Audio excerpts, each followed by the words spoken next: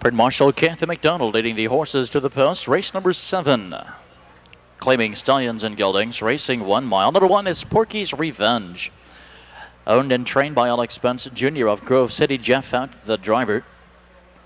Number 2, Casey's Skyfire, owned by Jewel Freshour, Charles and Billy Wingfield of Ohio.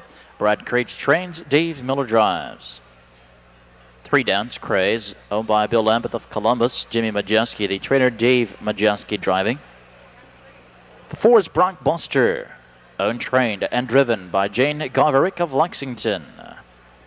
5, James Owen Tudor, laced by Robert Zink of Ohio, Tommy Smith, the trainer, Eric Ledford in the bike.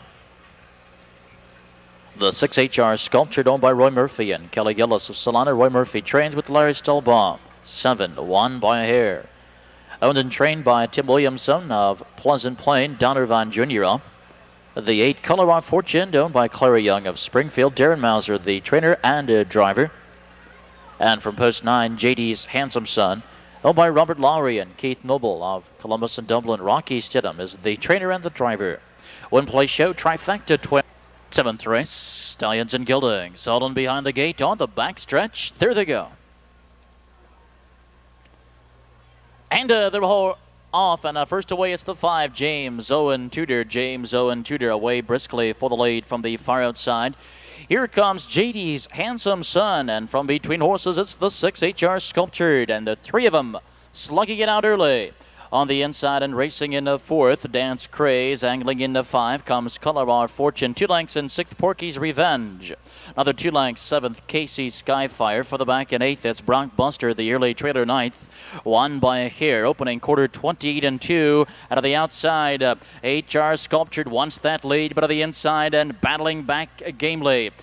It's James Owen Tudor, and James Owen Tudor will string him out here. On the outside, HR Sculptured won't get the job done. He has a lead, but is parked. James Owen Tudor to the inside is 2nd, and JD's Handsome Son will benefit from the battle on the front. He has live cover. He's racing 3rd.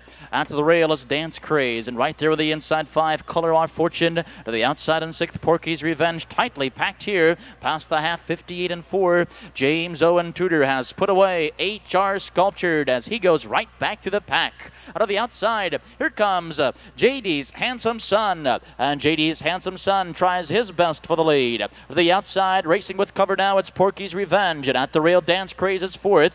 Color of Fortune is buried at the rail in 5th. To the outside, 3rd over in 6th. It's Casey Skyfire. They're at the 3/4, 128 and 2. As they round the final turn, and James Owen Tudor quickly opens up on this field. He opens up by 4. On the inside, a 2nd, Porky's Revenge. And at the rail is Dance Craze. Color Our Fortune with racing room now. Angles to the outside. They've less than a 16th to go. And with the lead, it's James Owen Tudor. And he has fought off all the challengers. He's home free here. It's James Owen Tudor, Porky's Revenge, getting up for 2nd. Color Our Fortune 3rd, and Blockbuster up for 4th.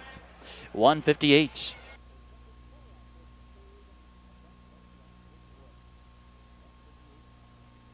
The unofficial winner of the 7th, number 5, James Owen Tudor, an 8-year-old son of Ambro Belmont from the New Deal mare, New Deal's Luck. Laced by Robert Zink of Ohio, Tommy Smith trains Eric Ledford in the sulky. James Owen Tudor recording his very first of the season. Tonight's mile 158. The 518 trifecta, $593.20. $593.20. No winners in the twin try. Carryover $1,528.